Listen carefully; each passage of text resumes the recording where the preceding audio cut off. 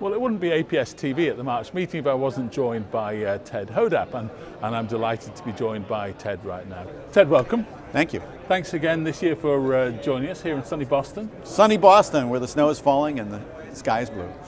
It is indeed. So tell us a little bit about the Graduate Education Network project. Sure. So for the last, I would say about 7 years, the APS has been running a project called the APS Bridge Program, and the idea behind this program is to increase the number of underrepresented racial and ethnic minorities who get PhDs in physics.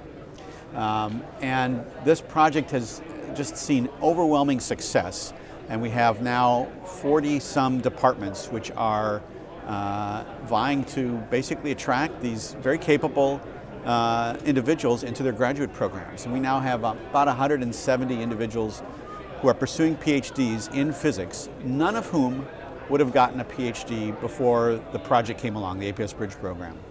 So given that success and given a call for proposals that was given by the NSF on one of their big ideas called the Includes Network, we asked to see if we could replicate what we've been doing in the Bridge program to other disciplines in the physical sciences.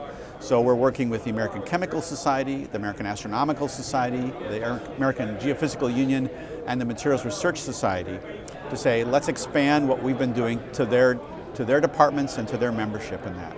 So we just got started on that, and we're, the ACS, the American Chemical Society, has now started their very first bridge sites, and we're very hopeful that this is actually going to expand the opportunity throughout the physical sciences. It's great to hear that the Bridge program has been so successful. How important is it to physics, science more generally, to be inclusive? There's a ton of women out there who are wonderful, capable, intelligent, and could be helping us solve these problems. And underrepresented minorities, they're just not as present as we'd like to see them. Right. And so part of what we, for the American Physical Society, would like to see is, can we open our doors to some extent and welcome the larger set of population in for these, to help us solve these really difficult problems?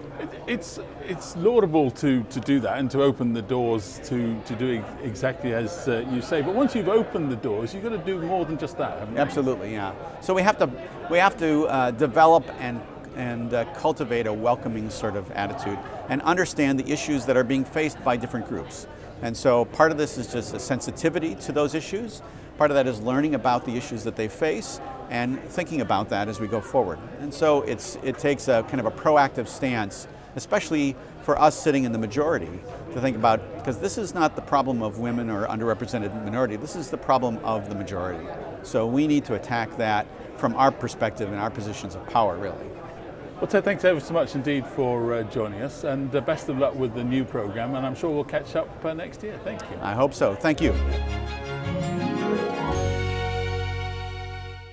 APS TV comes to you straight from the March meeting in Boston.